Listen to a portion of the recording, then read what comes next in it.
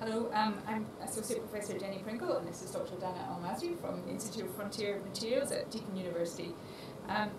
We have been developing a new type of device for harvesting low-grade waste heat. So I'll give you a bit of an overview of what it does, and then Dana will show you some of the new materials that we've been developing, moving towards the device commercialization. So a thermocell basically has a cold electrode and a hot electrode, and inside of the cell we have an electrolyte that contains a redox couple. Now the potential of a redox couple is temperature dependent, so as soon as we have a temperature gradient across our cell, then we can get a potential gradient, and therefore we can harvest the heat into electricity. The size of that potential gradient that we get with our temperature gradient is given by something called the Seebeck coefficient that you'll hear Dana talking a bit about. So over to Dana to give you some of the details of the materials.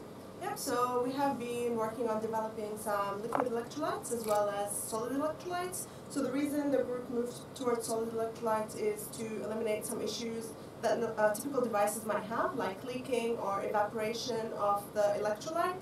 So I will demonstrate here some of the electrolytes that we have. So this is a water-based electrolyte, which is very typically used in the field. So it's water and it has ferrocyanide redox couple.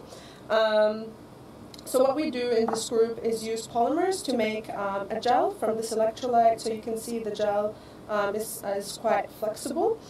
So we can use this to make flexible devices down the line. We also use ionic liquid based electrolyte. So ionic liquids have more thermal stability than water, and so it will allow us to take the device to higher temperatures. When we use ionic liquids, we typically use a cobalt-based redox couple. So this redox couple has higher potential difference when we apply a given temperature. And when we use polymers, we are able to make these thin and flexible membranes, which can be used in the future to make wearable devices or devices that can be wrapped around pipelines, for example.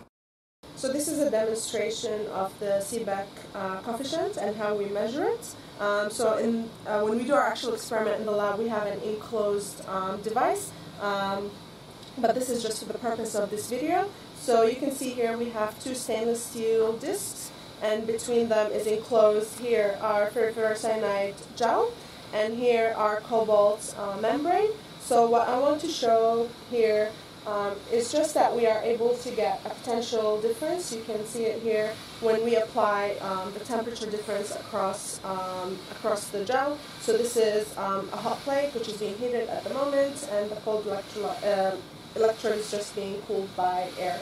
So the difference between these two electrolytes is that we are able to get a negative potential here from the ferrocyanide and a positive potential there from the cobalt-based redox couple. This is significant because in the future this will allow us to make devices that are connected in series, which will allow us to add up the potential and get a much higher power output. Okay, so here I will demonstrate some of the devices that we have been developing. So this device is a flexible device made of several electrolyte components. This will allow us to incorporate several gels and membranes with negative and positive Seebeck coefficients. This will allow us to add up the potential and get higher power outputs down the line from the device.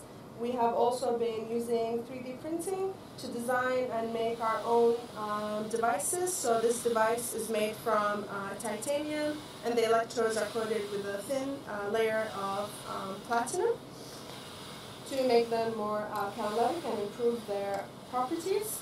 Here we also have a pouch cell, which is a flexible device. So inside the pouch cell you get electrodes. In this particular one, I'm using stainless steel mesh because it's quite cheap, but we coat it with a layer of carbon to improve its properties.